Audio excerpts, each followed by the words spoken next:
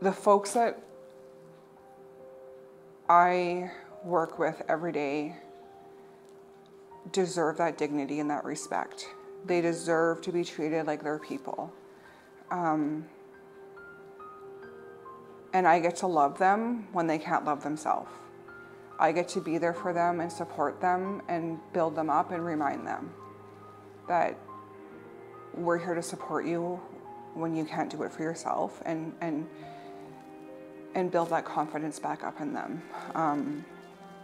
In 2010, I lost someone in my life that I was extremely close to their addiction.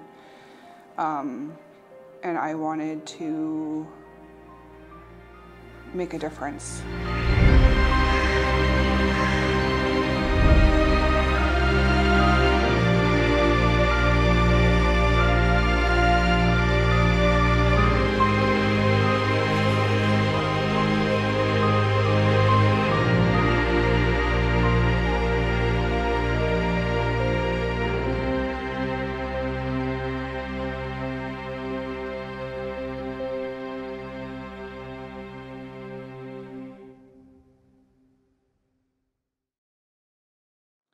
I come from a background of addiction and mental health. I was raised in it. I was born into it. Growing up, I didn't understand it though. I always just thought that the people in my life were choosing to be addicts. They were choosing to be homeless. I was never educated on substance use or mental health. At the time, I was working in the hotel industry, and I wanted to work with people in recovery. I started working at a women's shelter in Prince George, and I fell in love with it. I fell in love with the women that were coming right off the street. And I was relating to a lot of them because I come from a huge family in Prince George. My mom was the youngest of 13 kids. And some of the ladies that I was now working with, I grew up with them. I went to school with them. I had a lot of personal connection to them. And the only difference between myself and them was that I had a support system in place, where lots of them that grew up in the hood of Prince George, they didn't have the family supports that I was fortunate to have. I see. So you found that because you grew up in such a big family, you were able to give that to those who didn't have that, in a sense? I think for me, it was an eye-opener when my family member passed away, because they accessed the shelters, and the support that we had from the services when this individual passed away too.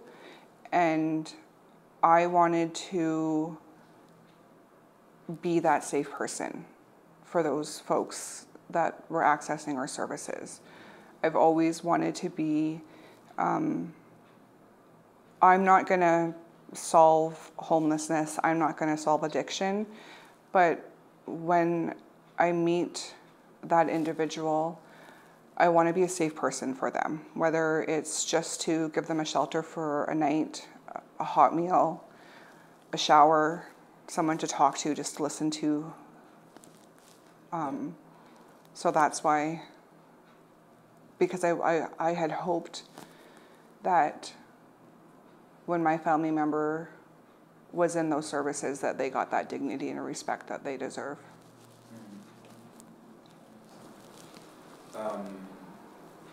So when you said a little earlier, you said you started to work in a shelter and you directly fell in love with it. What are the things that you do on the daily, that you were doing on the daily there, that really it gave you like the love of the thing? I think just building that rapport with your clients, with the folks that we're serving. Like, I had been in that. I had worked at that agency for 6 to 7 years before I left, and building those relationships with those ladies, like, it was almost healing for me too, as much as it was for them. Like, you think about the traumas that the folks that we're serving, that they go through, and that I'm that safe person for them, that I could, build that rapport up with them, that when they're going through something, that I'm that safe person that they can come to. And I mean, I couldn't just walk into that shelter and become Susan Smith's best friend. I had to work at building those relationships that they could trust me. So whether it was, we would let them come in the evening times and in the kitchen and let them help us with the food prep, fold laundry together, do activities. We were always doing activities with our ladies, just building up that relationship with them and doing quote unquote normal things with them.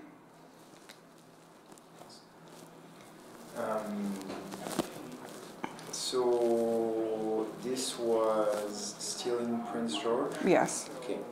And you said you stayed about 6-7 years there. Mm-hmm. And then from there, did you directly come here? I did. Okay. Yeah. Was it because like the position opened, or they called you? Or like, no. I moved to the Okanagan for a relationship. Okay. Yeah. So we came here in 2017. Okay.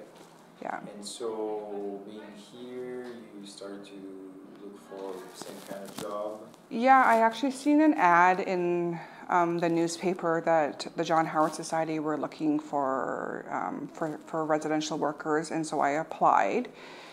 So when I had first started, it was John Howard Society, and it was the first year that they had got the funding for their emergency winter program for 24 hours. So I was hired on, and I worked at the old Gateway shelter in the basement for our MAT program. And so I worked there 3 days a week in the afternoons. And then from there, we then became, shortly after I was hired on, we became Turning Points. And I worked at the Howard House. I went down to the Howard House after the emergency weather program ended, and I worked 4 days a week there. And then from there, I took a temporary position as the program coordinator for our 33rd Bridge housing program. So the individuals that were in that program were the folks that were going to be moving into the new My Place supportive housing. So I worked with them for 10 months. After that, I went back to, which was now open and built, the new Our Place shelter, and I worked there. And then COVID hit, and we, the Gateway shelter and the Our Place shelter combined into one shelter, and we went to the curling rink. And then I took a temporary leave from my position, and I worked as a community support worker for the Camille Lafleur Street Clinic. And then from there, I went back to the shelter. We had then moved to the amalgamated shelter, where I worked Monday to Friday. And then I took a temporary position with our housing prevention program. And then I just can't hold a position. From there, I went to our hotel program and our pivot properties, and I was the community support worker for that program. And then I took over the program and managed that program. And then I got a call one day to come to if I could fill in temporary at the shelter. And then I ended up taking the permanent position as the site manager for the shelter. Cool. You've done a lot of things. I have. I was just realizing that, like, holy, yeah, I have. I've worked in almost all the programs here and all our sites.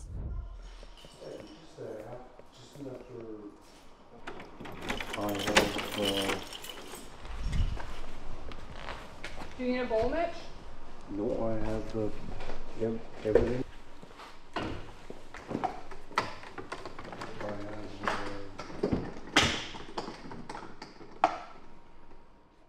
I have an individual that I've known in our services since I've started.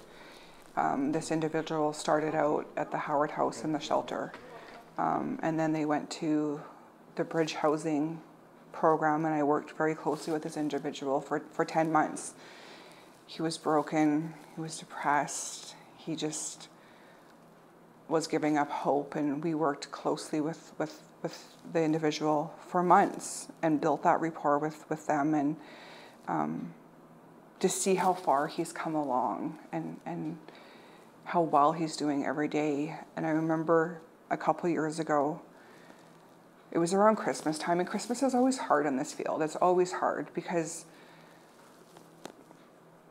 people are away from their family and their kids and loved ones, so Christmas is always hard. And it's a lot to take on, and I remember going home, and again, I was at that point, you know, I was away from family too, and, you know, it was just kind of like sad, it's hard. And I remember coming into work the next day, and there was a box of chocolates and a Christmas card with my name on it, and I opened it and I read it, and so it was from this individual telling me, like, just wishing me a Merry Christmas, and just like how important and I was to him and his success, and how in the mornings when he would get up, me and my coworker would be there, and we'd be singing to him and dancing and just treating him like a human. And like, he's like, you believed in me when I didn't believe in myself. And he's like, Jesus Christ, he even bought me a car because we helped him do his back taxes. And we got to watch him move into that brand new building and housing. And that little card, I kept coming back. Those little moments that when these guys can't believe in themselves, we're there to believe in them and know that we see something and that they deserve that. So, yeah. Sorry. Pretty extraordinary thing. It is. You know? It is. Like, It's. you're doing something that, like, who else is, you know, like, and the things like you don't even hear about. Yeah. You know? So, I mean, Yeah. it's. I mean, if you go into this line of work for gratitude daily, you're not going to get it, because there are a lot more bad days than there are good days, but there's just those small little victories that you take, right? Like, just small things. Like, like you said, if you go into this job for gratitude, and if you think that you're going to go in here and you're going to make a difference and you're going to change the world, then, but it's those little tiny things. Like, you got someone that's coming in and they have every wall up that you can imagine. And, you know, today, Bed 56 didn't call me they called me by name. That's a little thing. That's a little thing for me. You know, if I'm able to sit down and have those conversations with the folks that we serve, those are little things, because now they're talking to us. Now they're building up the rapport. But at the same time, like, you think about it too, like, this line of work, this field has a high turnover rate because it's a lot. It's a lot to take on. It's a lot of emotion behind it. But I also get up every day and keep coming back because it's the consistency for them. Like, I've knocked down those walls. I've knocked down those barriers. I want them to see me keep coming back. because they build up, they finally trust us, and then one day we're just gone. I used to joke around about with my clients back home, and because you always see it, you see someone coming in and they build up those rapports, and then they're just gone. And I used to always joke with my ladies back home and say, like, you guys will know before the management team knows before I leave. Like, I won't just up and leave you guys. And to this day, I still go back there. When I go home to visit, I still go back to my old place of employment, and lots of my clients have passed on now, but I still go back and take little treaties and visit, and just because I always told them I would. Sure. Yeah. And it's always good to remind ourselves from where we're from and where we started, and because that reminds you also your whole journey from that point and everything that you achieved and done. So it's always cool to look back to. It is, you know, even with some of the clients that I have in the shelter right now, they remember me from when I first started. And my one client always bugs me. He's like, look at how far you've come. He's like, I'm so proud of you. I remember when you used to do my laundry. He's like, and now look at you. Now you're the boss. Yeah, I'm like, thanks for humbling me. But yeah. But every day gives you the strength to face all the things you're facing, to take on all this energy, and to be the one that is around like all this craziness and help, you know, people getting back into the right direction. Why do you think you're doing this? Like I've always said, everybody is somebody. So that's why I do it. Like I said, like I come from a long line of addiction, trauma, the mental health, and I think about throughout the years of the times that my family members needed that help and that support. And I would hope that they were treated with the dignity and the respect that they need. I would hope that that they got that respect. And I think that's why I do it. I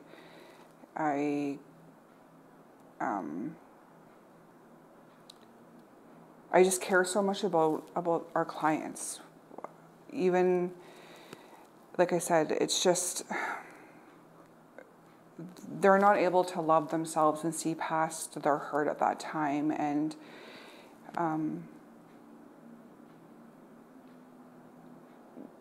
they've lost all hope. Like they just think that the world's against them, and just being able to build that little bit of confidence up in them.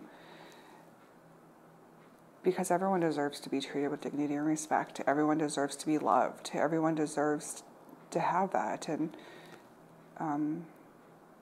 they're just lost right now. And like I said, no one woke up one morning and just thought, I want to be homeless. Like, and the demographic of the people that I'm seeing lately that we're serving, it's not just people with substance use, it's not just people with mental health. It's because of the rental market, the housing, like families can't afford their rent. So, and then I remember what that was like. So just to be that safe person, I guess. I mean, I could go on all day about why I do what I do, but to be that safe person, to be able to give someone shelter, whether it's for a night or a month, to be a listening ear, to be a safe person, yeah.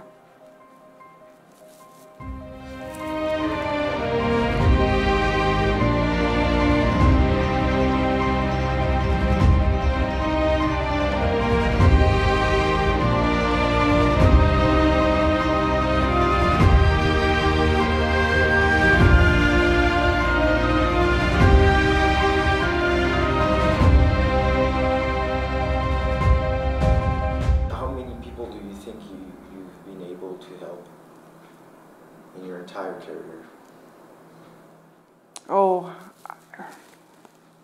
Hundreds. probably, yeah. Or when you first started, did you know that you were going to help that many people? No? No, I didn't. And I didn't know that I would love it as much as I do and be as passionate for it as much as I do.